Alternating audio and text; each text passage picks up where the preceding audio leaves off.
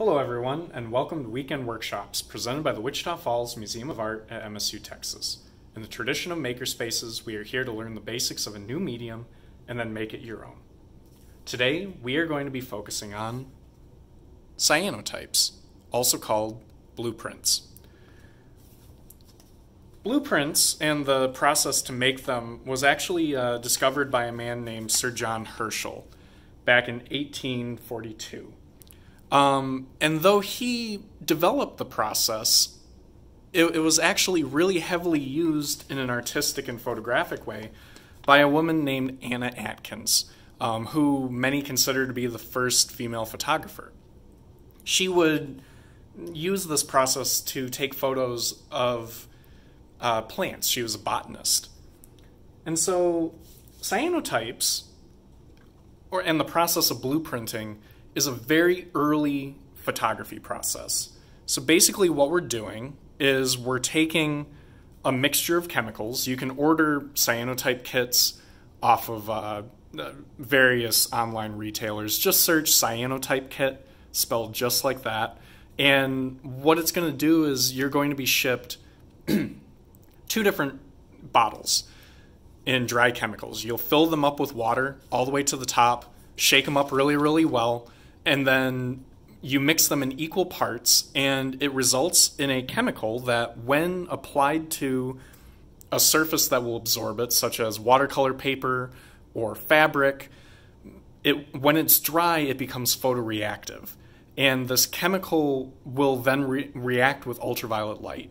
You can get ultraviolet light from the sun or from ultraviolet lamps, or I've even heard of some artists using old tanning beds to make very, very large cyanotype prints. So in front of me, I have a bunch of different materials. We'll go over them as we use them, but I've taken the chemicals out of these two bottles and I've already pre-poured them in equal parts in these small containers. So what we have to do is we have to take them, mix them together,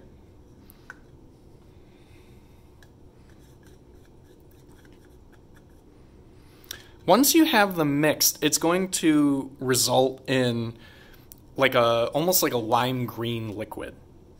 And we can take this and we can apply it directly to the surface of whatever it is that you want to print on. With watercolor paper, I'm just going to use a brush. With fabric, I've seen people say dunk a handkerchief in a mixture of this. I've also experimented with a spray bottle in order to coat an even coating of the chemical on the surface of cloth, but I'm just going to use a brush today. You can go pretty thin with it, and a little bit goes a pretty long way. I like to kind of leave the brush strokes in. I think it makes it a little bit more interesting once it's dry.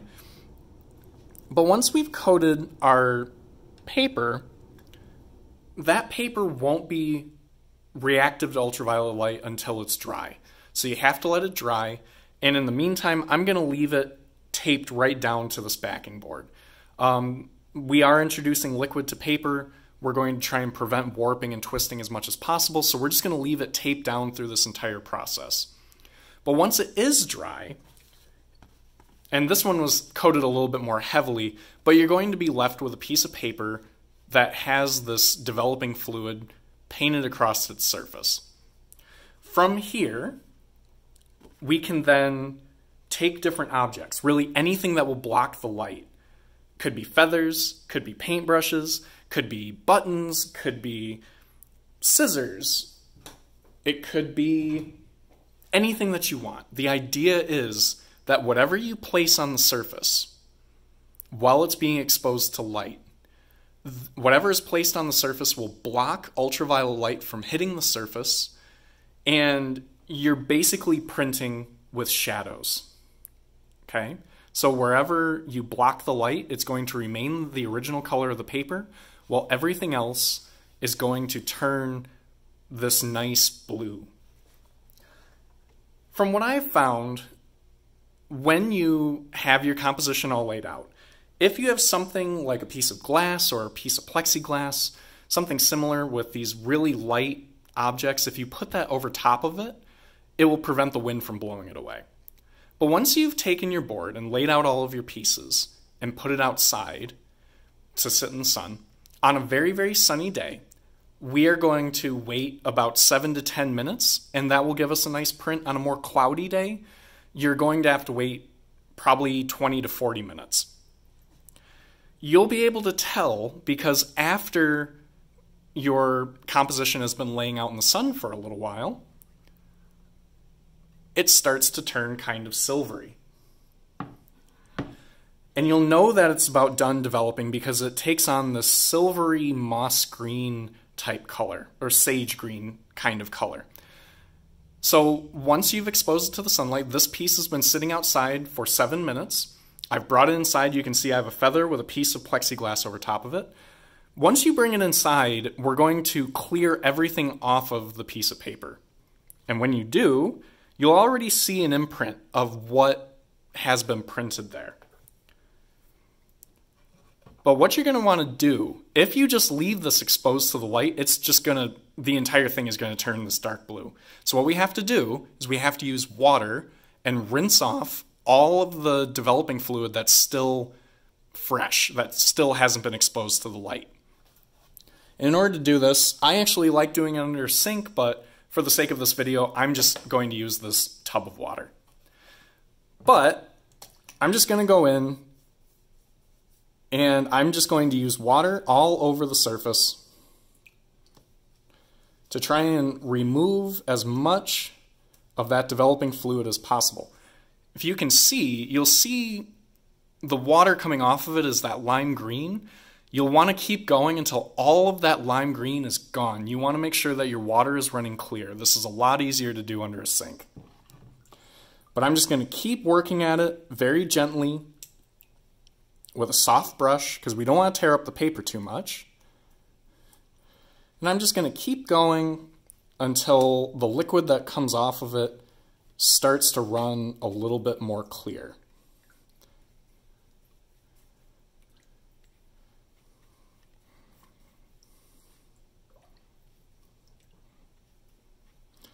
Okay, so our piece is now rinsed. You can clearly see the feather that we have printed on it, and you can see that we have this nice rich blue going on. But if you look at examples that have sat for a while, they're more saturated with blue. It's a stronger blue, it's a richer blue. And in time, this one that we just made will turn into that nice rich navy blue. But if you want to speed it up, all it requires is some water. I just kind of filled up an old coffee can and I put in a splash of hydrogen peroxide, not a whole lot. And what that hydrogen peroxide is going to do is it's going to introduce oxygen onto the surface, and it's going to oxidate the developing fluid. And it's going to turn it a really, really rich, dark blue immediately. You can see that streak I just put in.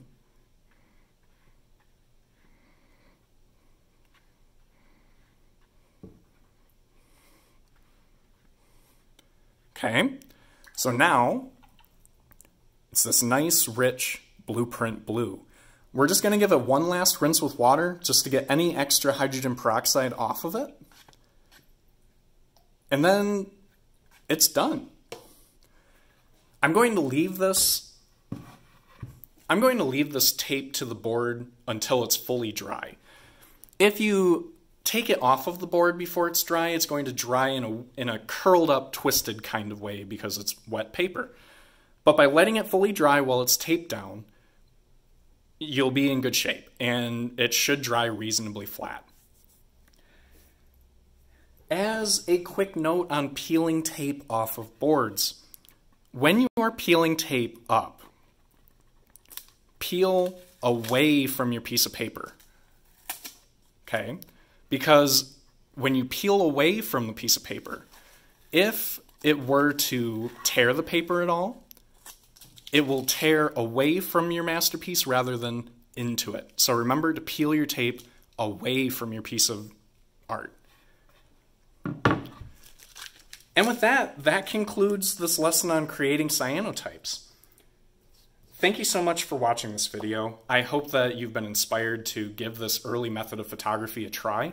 It is a lot of fun, and it's very easy to dive into. If you didn't want to mix up your own chemicals, they do sell pre-treated paper and pre-treated fabric, so there are lots of options for getting going with blueprinting. I hope that you enjoyed this video. I hope that you learned a lot, and I hope that you have fun with it. And we'll see you next time. Thank you so much.